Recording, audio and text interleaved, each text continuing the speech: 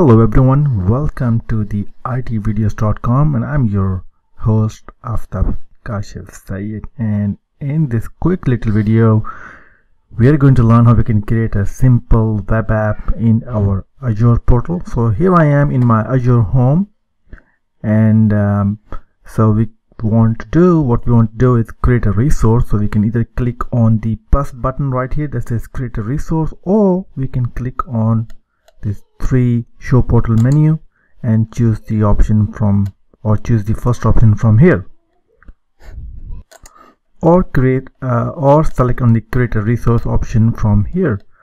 So I would just like to click on the button that is available to me here. So let me just click on the create a resource, and what we have here is so many options shown to us, and what we are interested here is in the popular section we have the web app, and under the popular section we have the web app option. You can either click on this, or if you scroll down in the Azure marketplace and look for the web, and here we have that web app option available to us as well. So we can use this, we can click on the web app either way. So let's go ahead and click on the web app option.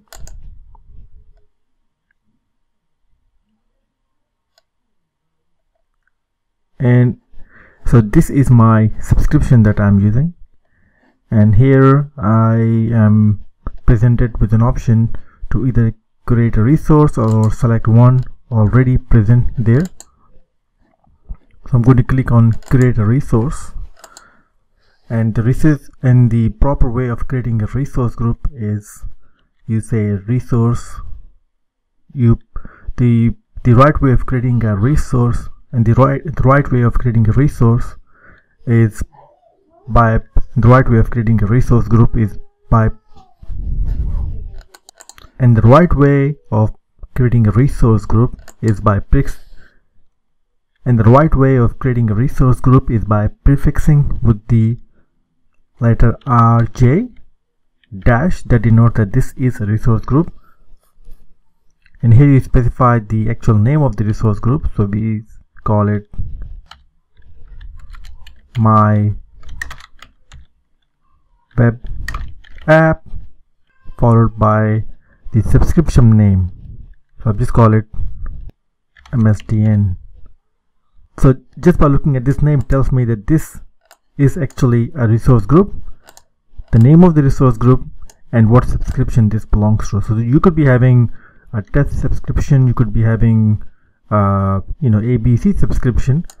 So you don't have to worry about finding out. Just by looking at this one name you can tell this is what kind of resource this is. So looks like we are good with it.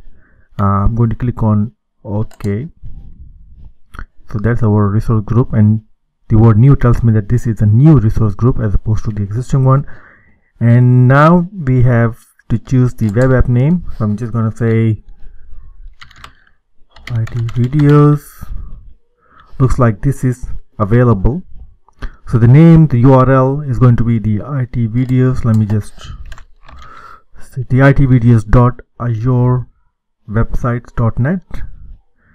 Okay, and here, and the next one is the publish. I'm just going to leave the default option as the code, and then the runtime stack.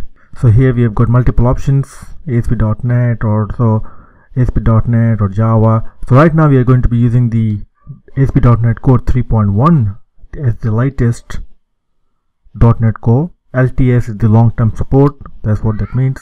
LTS is the long-term support, that's what it means.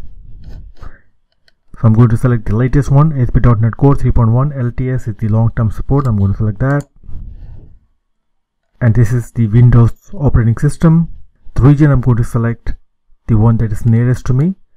So I live in Australia here, so Central US is not too close to me. So I'm going to select Australia Southeast. This is where I live, and this happens to be close to where I am. And I'm going to select the Windows plan. I'm going to leave it as is. I'm going to click on the review plus create, and this will give me a page where I can review my choices. That is my subscription, my resource group name, the name of the app, and what runtime stack is. So this is looking good to me, so I'm going to click on the create button. It's going to go ahead and create it.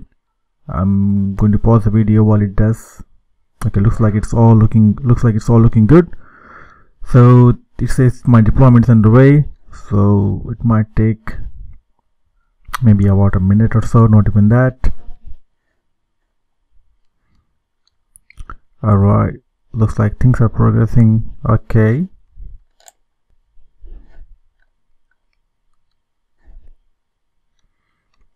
Alright, so it tells me that the deployment was successful and the resource was created, so I can click on the Go Resource.